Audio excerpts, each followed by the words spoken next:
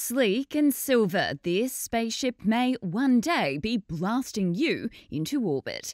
Virgin Galactic unveiled its new spaceship, the VSS Imagine, on Tuesday, the first of the company's latest generation of commercial spaceships.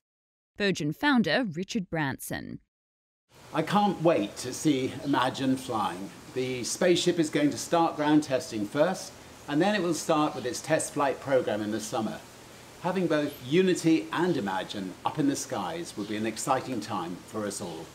The VSS Imagine is finished entirely with a reflective mirror-like material, which provides thermal protection.